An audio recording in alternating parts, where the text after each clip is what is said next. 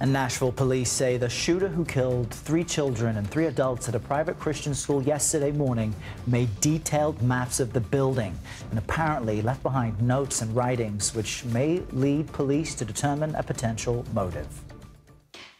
On that note, joining us now for more is Sonali Rajan. She's an associate professor of health education at Columbia University and somebody who has extensively researched specifically school shootings.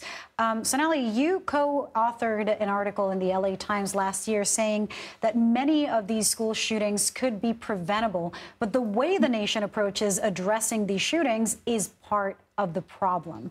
What are we doing now, and what should we be doing to prevent school shootings? Well, thank you so much for having me on today under these unfortunate circumstances. So there are a number of ways in which we could be preventing school gun violence from happening, and we have a number of solutions we could use at all different levels, from policy on down. In the article you just referenced, we do talk about everything from bans on assault weapons and large capacity magazines that hold more than 10 bullets. We talk about permit to purchase laws. We talk about extreme risk protection orders and restrictions on the kinds of firearms that those younger than 21 years old can purchase. We also talk about safe storage and child access prevention laws.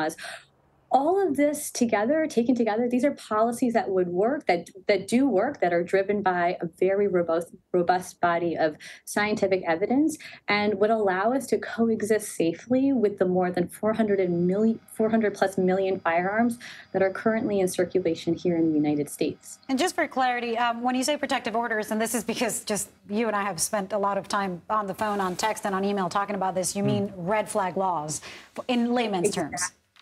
Exactly. So red flag laws essentially allow authorities or family members to petition a court if a loved one is believed to pose a threat to themselves or others, and essentially to request that that person be temporarily dispossessed of their firearms. And research around this is very encouraging.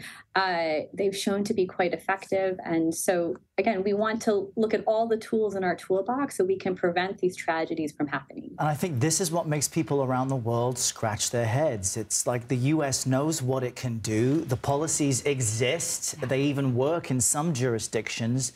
But the reality is, the trauma in this country is extensive and widespread. I know the CDC ranks gun violence as the leading cause of death among children and teens here in this country. Talk to us about, the kids who survive these horrific incidents, and just to be a young person in America today being exposed to this trauma, how extensive is that? It's tragically extremely extensive, and there is a normalization of these experiences that we are placing on our children that we have an obligation to address and reduce and fix. The research that my colleagues and I have done have shown that exposure to gun violence, specifically during childhood, is what we call an adverse childhood experience. And that means these are potentially traumatic events that disrupt a child's stability and sense of safety. And without access to needed interventions and support, these ACEs can and do lead to dozens of poor physical and mental health outcomes in the short and the long term. And repeated exposure to ACEs, like gun violence during childhood, only places children at heightened risk. So the more times they experience these, the worse off they are. Yeah. Well, wow. Sonali Rajan, thank you so much. For anybody who wants to hear more about her research, Sonali takes part in our documentary that is streaming now at any time here on the CBS News Stream, Guns in the Classroom. Thank you.